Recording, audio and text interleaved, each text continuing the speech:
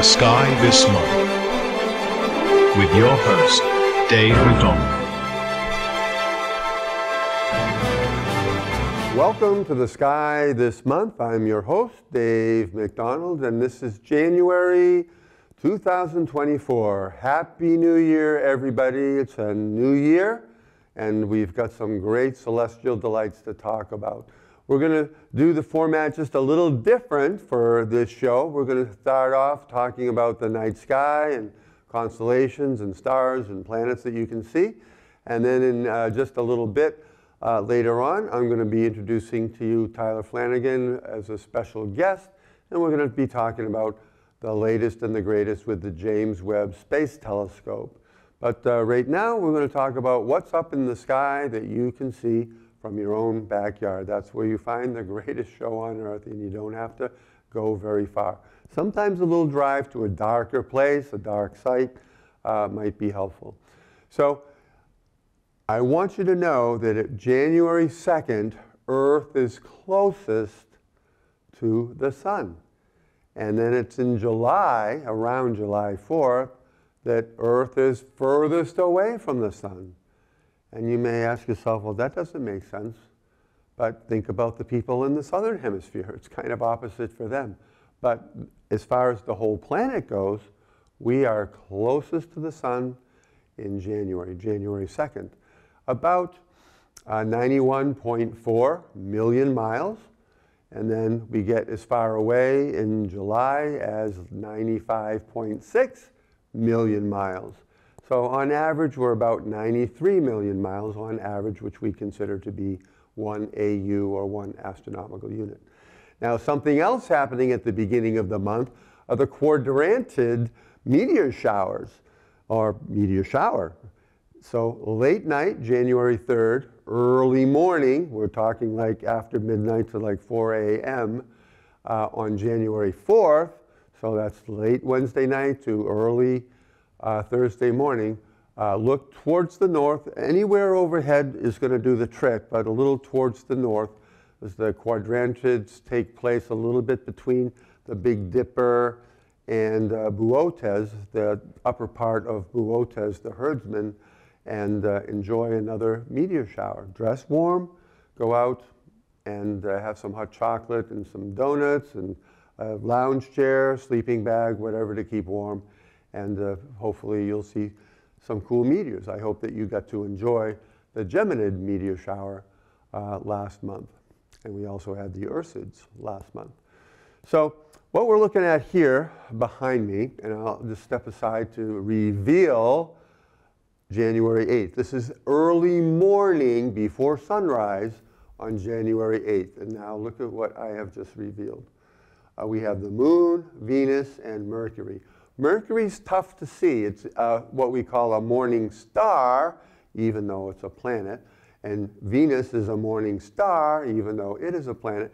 Venus you can't miss. It's blazing bright. Mercury's tough.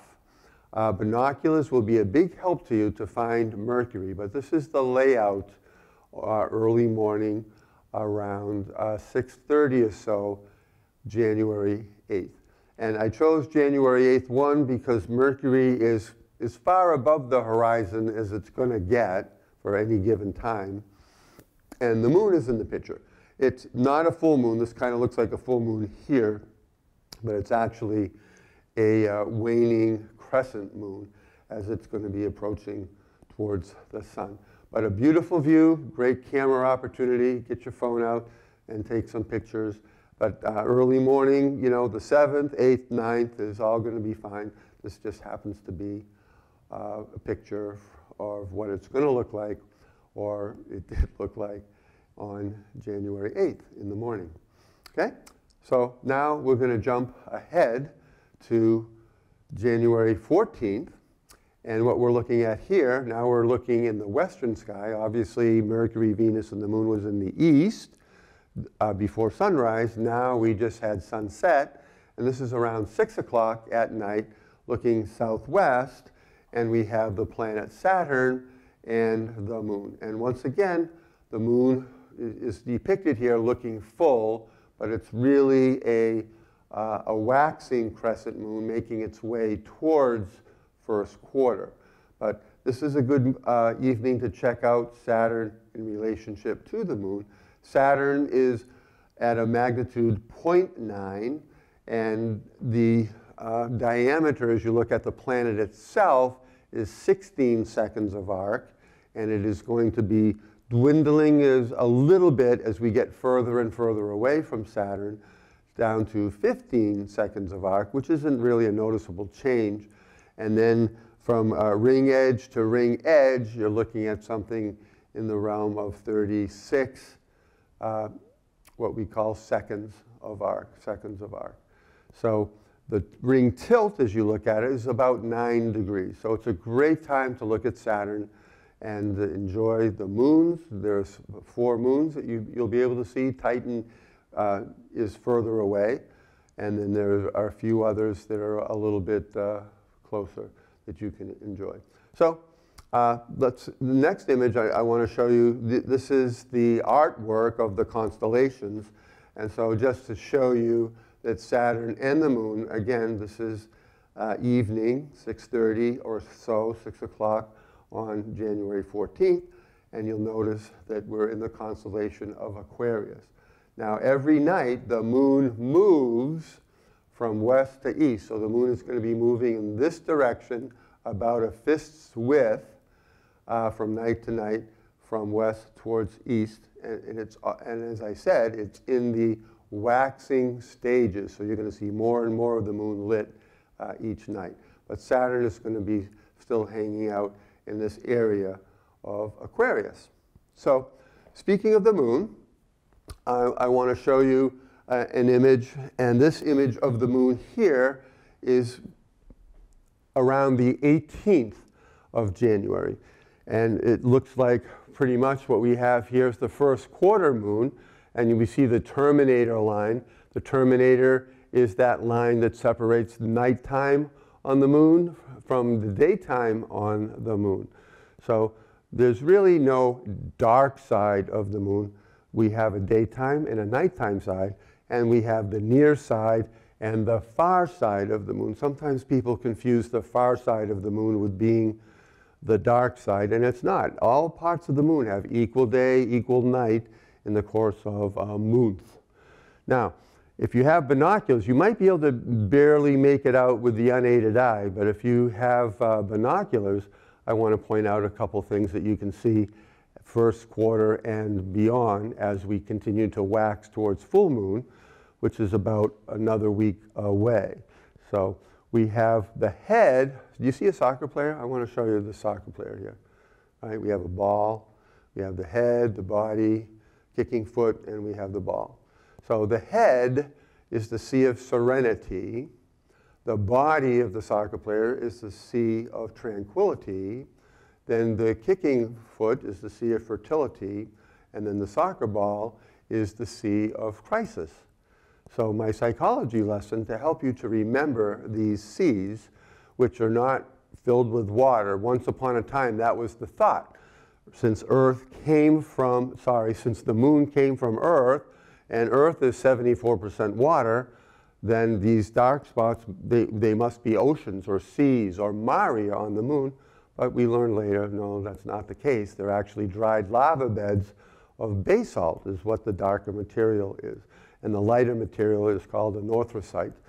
But the head of the soccer player is the sea of serenity. Isn't it nice when you have serenity in your mind, in your head? And then the body is the sea of tranquility. And once again, it's nice when you have tranquility in your body and you're kicking the crises out of your life. The ball is the sea of crisis. So a couple of identifiable portions of the moon. And as we just passed the anniversary of Apollo 8 circling the moon, and also the last mission to the moon was December 17th, 1972. But Apollo 11 landed in the Sea of Tranquility right about here, where I'm pointing in the lower left area of the Sea of Tranquility, roughly around here. So interesting enough. Okay, so now let's take this moon and put it up in the sky. And what you can see here is the moon is hanging out with Jupiter. And again, this is the 18th. This is about 7 o'clock at night. And again, the moon is not full. It's about that quarter. It's that image that I just showed you. But it's hanging out near Jupiter. So another great evening to be able to find the planet Jupiter. And then we have the planet Uranus, which you cannot see at naked eye, particularly when the moon is handed so close. But it's an easy binocular object. And you can notice that between Jupiter and the Pleiades, the star cluster here, we talked a little bit about last month, is where Uranus is located. So get yourself online. You can get a star map with planets. In Uranus, you may have some good luck to find it with binoculars. It's at a magnitude, a magnitude 5.7, which in theory is naked eye on a dark, clear, ideal night. But that's a tough one. Binoculars will bring it into view. Okay, so Jupiter and the moon are hanging out. And I'll show you the artwork here. And there's some other things that we can look at. So we have Jupiter. This is the Pleiades that I mentioned on the shoulders of Taurus the bull. Aldebaran is the eye of the bull. And it's a magnitude 1 star, or an orange star. And then very famous, we have Orion.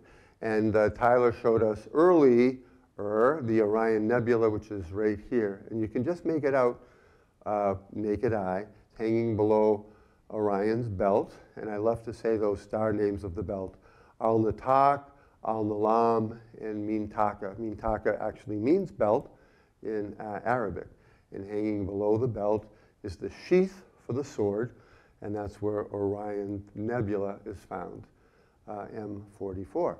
And you notice that Orion is holding over his head the sword, and the armpit is Betelgeuse. And Betelgeuse means armpit of the great hunter. And Betelgeuse is a red star. It's a cool star. Aldebaran, being orange, is a little bit warmer. And Rigel, the lower right star of Orion, is a hot white blue star, and those are really hot stars. And it's about a magnitude 0.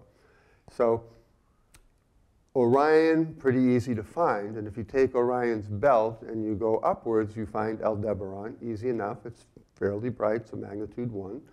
But then if you take Orion's belt and you go downwards, pretty much following that straight line of the belt, downwards, you come down to Sirius, and I'm serious about that. And Sirius is the brightest star in the night sky, glowing at about a negative 1.44 magnitude. So it's the brightest star in the night sky of either hemisphere, north or southern hemisphere. And Sirius is also referred to sometimes as the dog star, because it's in the constellation of Canis Major, the big dog. And if you go diagonally from Rigel through Betelgeuse, you're going to go up by diagonally, and you're going to come to the twin stars, Castor, which is not labeled here, and Pollux. Pollux and Castor are the twin stars. And you see Gemini, the twins. And then you notice, well, there's a little dog here. Procyon is also pretty bright, and that is a little dog star. And then you have Sirius, Procyon, Castor, and Pollux are the twins. We have Aldebaran, the eye of the bull. We have Orion. Betelgeuse is the armpit of the great hunter, red star, cool. Rigel, blue-white, very hot, representing Orion's left foot, but the bottom right star as we look at it. And so great things to be able to see in the night sky.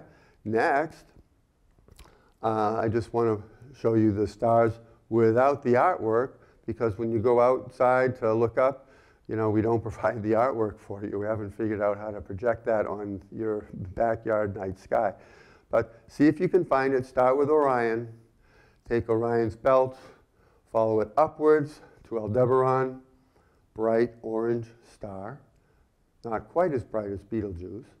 And then if you take Orion's belt and you go downwards, you come down to Sirius, the brightest star in the night sky, either hemisphere. And then if you go diagonal from Rigel through Betelgeuse, it's going to take you up to the twin stars, Castor and Pollux.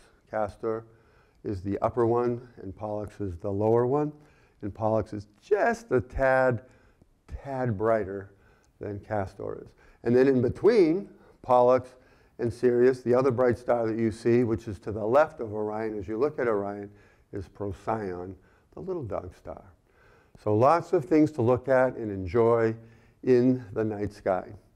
And so stay tuned. I'm going to introduce to you Tyler Flanagan, and we're going to be talking about the James Webb Space Telescope. So I hope you enjoyed that star talk and enjoy going out and looking at the night sky. Let me introduce Tyler to you. Well, at this time, it gives me great pleasure to introduce to you Tyler Flanagan. Tyler is the treasurer for the Belmont High School Astronomy Club. Welcome to the show once again, Tyler. Welcome to be here. Yeah. Yeah, I've been on it once before. It's pretty fun. Yeah, it is. It's a ball. There's never a dull moment on the sky this month. And just noticing the sweatshirt you're wearing, what is that image that is on the front? That is a solar eclipse, and in 2024, April 8th, there is one actually, once-in-a-lifetime experience, so you don't want to miss that. And that's going to be for New Hampshire up in Coos County. We'll be talking more. We have talked about it. We'll be talking about it more as the time comes. So as I already mentioned, behind us you see this plethora of galaxies, and every point of light you see, from the big ones that may obviously look like galaxies to the small pinpoints and the faint fuzzy spots, they're all galaxies.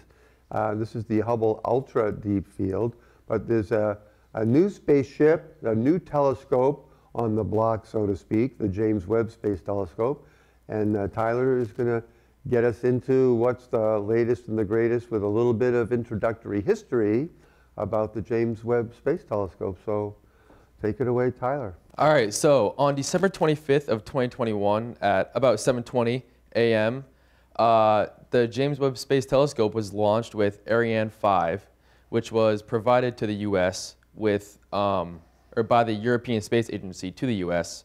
with a fundless exchange. It was launched out of Kourou. It's near the equator, which gives additional push because of the spin of the Earth, so that launched it further. And Earth is spinning 1,037 miles an hour at the equator, so the closer you are to the equator, as Earth spins, you get that extra push, which is nice. Right. 3 miles per hour. So the first light. The James Webb Space Telescope has a camera function on it that allows it to take a spectrum of every galaxy in the field of view. Some scientists showed that the bubbles of transparent ionized gas seen in the spectrum were in the exact location of the star-forming galaxies seen by the James Webb Space Telescope. So this supports the idea that ordinary galaxies did most of the work clearing the space around them. These are some amazing things that we've learned about and from the James Webb Space Telescope. It's observed 4 of the most distant galaxies known, which means they are the oldest. Webb observed the galaxies as they appeared about 13.4 billion years ago, when the universe is only 2% of its current age. We've discovered the first direct images of exoplanets. I think last time I was on here, I was talking about those actually. Right, yes. Ironic enough. And there are over 3,000 of them known, and only about 24 have been observed. Since the James Webb Space Telescope used infrared, unlike the Hubble, it can see straight through the dust and the clouds of whatever you want to look at. And we've seen intense star clusters being formed as galaxies collide into each other. And that is one of the strong points of the James Webb Space Telescope, is its ability to see through that gas and dust, whereas Hubble is mostly looking at visible light. That's what separates them. Yeah. On March 11th, the final stage of alignment called fine phasing was completed. At this point, every parameter, optical, every lens has been tested and checked and is at or above the expectations we thought they would meet. There are no blockages or objects in the way of the telescope, so it's free to just take pictures for us, really. Which is really nice. So Tyler, tell us, where is the James Webb Space Telescope? So I think people think that it is on an orbit around the Earth, but that is not true. It's actually on an orbit around the Sun. It's at something called the second Lagrange point, or L2, and it lets it stay in line with Earth while the heat shield protects it from the heat and light of the Sun, Earth, and the Moon. So it's not going to overheat. It's not going to get, glares ultimately, but yeah. And we can see how far away it is too. Like the Moon is about 250,000 miles away, and the Webb Space Telescope is just about 1,000,000 miles away. About more than triple, yeah. Yeah, more than triple, or just about 4 times. And so whereas we had, when we had the space shuttle missions, we could go up to the Hubble Space Telescope and make some changes or some repair missions, of which there were 4. So Webb is basically on its own. Amazing that it has worked as well as it has, but there's no repair missions possible. So good luck, Mr. James Webb. So these are the pillars of creation. They're pretty infamous because this is one of the more popular photos taken by the Hubble. And as you can, that picture on the right is actually taken by the Hubble telescope. And in a few slides, I'll show you what the James Webb Space Telescope picture of the pillars of creation look like. And I think you'll notice it's a pretty big difference. So here are some pictures by them. So that's it right on the left there. I think you can really see how more defined and vibrant this telescope really makes every image it takes. But basically, the pillars of creation are elephant trunks of interstellar gas and dust located near the Eagle Eye Nebula, about 6,000 or 7,000 light years away from Earth. So it's pretty far. And on the right there, that is Jupiter. I'm sure you've seen Jupiter, photos before, and you think it's like this tan, kind of Tatooine-looking planet from Star Wars, but it's got that kind of green glow to it, I guess, and I think that really caught a lot of people off guard. And the pillars of creation, you notice that on the pillars of creation, we see a lot more through it than with the Hubble. Like it almost looks like James Webb has, because of the infrared, it almost like has X-ray vision to be able to see through it. So here's some more pictures that we've seen. I think these were some of the cooler ones. This is called the Cartwheel Galaxy. It's a lenticular ring galaxy about 500 million light years away in the constellation Sculptor. It has a diameter of 44.23 kiloparsecs. It was discovered by Fritz Zwicky in 1941. And a kiloparsec, obviously, you know that kilo means 1,000, and a parsec is 3.26 light years. So you take 3.26, multiply that by 44, and then multiply that by 1,000. So you can see that it's a pretty hefty, it's a lot of light years. Yeah, it's a lot of light years. In diameter, yes. So the one on the right, you know a little less about, but it's called Herbig-Haro 211. It's basically an outflow of a young star. Things like this are formed when jets of gas spewing from a newborn star form a shock wave colliding with nearby gas and dust at insanely high speeds, and just makes this beautiful, I don't even know what to call it, just an image. Yeah, and you can definitely, I think, see the outflow from this young star. It's, and again, another amazing picture from James Webb. This picture is cool to me. So the one on the right is the Hubble. You can see how, it's pretty fuzzy if you really look at it, and kind of unclear. And then the one on the left is the James Webb Space Telescope, and you can see every minor detail really. What's minor to us, I guess, but you can see kind of right through it, and that's the infrared coming in. I might make a comment on the a comment, not a comment, of the image on the right. So at the McAuliffe Shepard Discovery Center, which again I would just put in a plug. So every first Friday night of every month, so this would be January 5th, we have a special program at the McCall Shepherd Discovery Center. Check it out at starhop, starhop.com. This image on the right is, as Tyler said, an image from the Hubble Space Telescope. And there was an opportunity to apply for high-resolution images that were like something like a 3-foot by 4-foot big image. And the McCall Shepherd Discovery Center, we earned, I'd say, the right to have one of those images. So you can see that image on the right in big format, and you can walk right up to it and touch it and look at it and see the amazing detail. But as Tyler said, looking at these two together, it does look a little fuzzy when you see the image on the left and the detail taken by James Webb. Now this is a picture of the Whirlpool Galaxy, which we affectionately know as M51, and it's in the constellation of Canis Vanatici, the hunting dogs, and which is a little bit below the Big Dipper. Well, I guess depending upon the time of night, it's a little bit below the crook of the handle of the Big Dipper is where it is. And it's about the same size of our galaxy.